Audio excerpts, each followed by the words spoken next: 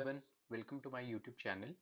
Today we are going to see a very important topic from the Hive tutorial series, which is how we can query the JSON data using the Hive query language. Okay, so let's get started quickly. Let me first show you the data. Okay, so I have already created this particular table called as customer, and this is what the data looks like. That if you can see, there are three JSON objects in this particular table. So let me just highlight this first. So it has the fields like, let's say, first name, last name. Then if you see this particular field address, which is again a JSON. Okay, so it has again three key value pairs. One is street, another one is city, third one is state, and the fourth one is zip. Okay, so it's kind of a nested JSON, we can say. And let's assume a use case where this kind of a thing, okay, this kind of a JSON is stored in your Hive table as one of the columns. Okay, so if you just see this, if I describe this customer table for you, so here we have this JSON as one single column of the data type string, but under that the way we have stored the data is in this way, which we just saw. So actually if you see, it has the multiple fields, like first name is can be treated as a separate field, last name could be treated as a separate field, the subfields from this particular key address, those could be treated as separate fields itself. Okay, so in this particular tutorial what we are going to say is how we can query these fields which are stored as one of the column itself using the Hive query language. So before we go into the details of how we can query this, believe me, this is a very important scenario in while doing the data engineering work. Maybe some of you may have came across this kind of a scenario where you have this kind of a JSON data stored in one of the columns, and there is a need where, let's say, you wanted to run some kind of aggregation function, or the functions like max, min, count on the subfields of the JSON. Like for example, here if you see, this is kind of an integer, the last field, if you see zip. Okay, you may treat it as, let's say, salary, or you wanted to find some average on some number basically. So how we can do that?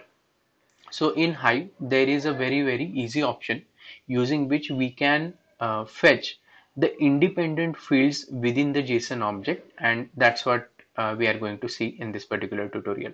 Okay, so let's get started quickly. In Hive there is a function called as get underscore JSON underscore object. Okay, so if I write it for you, get JSON object is the function, and it takes two parameters. Okay, it takes two parameters. The first one is name of your table. Now here name of our table is customer. Okay, so the first parameter it always take is the table name. Okay, and the second parameter that it takes, it is the field that you want to query. Now let's say we wanted to query the first name. Okay, so we need to write the exact same field name as that of what we have in the JSON. Okay, and only the thing that you need to remember here is you have to prefix this particular JSON key with the dollar symbol. And what does this dollar symbol represents is the root element. Okay, root element of the JSON. So this is how Hive engine understands that it needs to fetch the JSON object by using the get JSON object function from this particular table. In our case it is going to be the customer table, and from the root object, whenever I'll get this first underscore name JSON field, this is what is the object that I wanted to query. Okay, so this is the meaning of this get JSON object function. Let's try out a couple of things. Okay, so as we have taken the example of how we can query the first name. Okay, so if you like, rest of the things are pretty much similar. Select get JSON object, this is the table name, right, dot JSON, and in the single inverted quote dollar dot first name. This is what which I wanted to query. If you wanted to put any alias that you can give with the as clause and from table name. Okay, so let's see.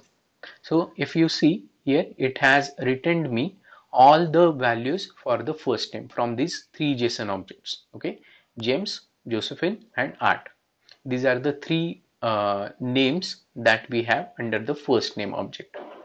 On the same lines, you can query like anything that you want. If you just replace this particular thing with the last name, then you are going to get these last name, whatever values this particular last name feature has. Okay, now there is one more level of complexity here. As you already know that one of the JSON node is itself is a JSON in its self, right? So here for the address we have again four options. One is street, then city, then state, and zip.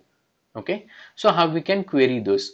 It's a very simple rule which follows the same similar funda, that you just replace this $1 with the value that you wanted to have. Like first of all, reach till address, and then whichever subfields that you wanted to query. Like for example, let's say I'll write city here. Okay, so what it will do, it will reach till address, then again address has subfields called as city, which is again separated by this dot, right? So it will reach out to this city and it will query this particular object and will display the result here. Okay, so this is how we can directly query the JSON elements using the getJSON object function in the Hive. Also, one more beauty of this particular function is you can again run some kind of aggregated function like I mentioned, right?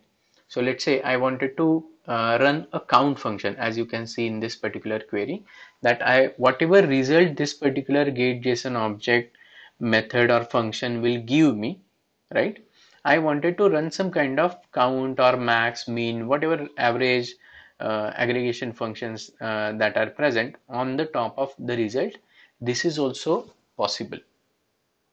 Okay, so let me just run one function for you. So and since this is an aggregated function, right, it is certainly going to execute a MapReduce program behind the scenes before it gives you the results.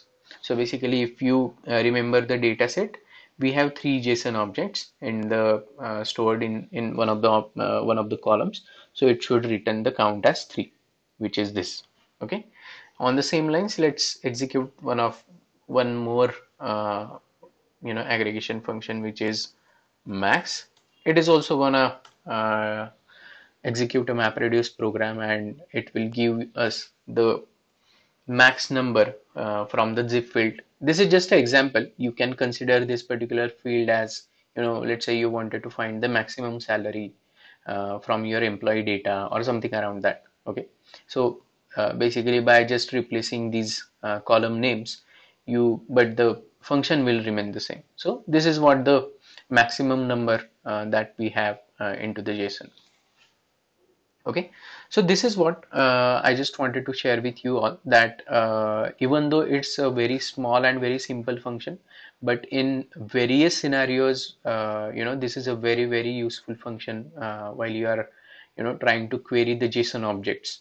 Okay, and it will save lots of data transformation efforts as well. You really don't have to flatten the JSON first and then query, then load it into some another table and then query the data, or do some kind of transformation on JSON and then query it.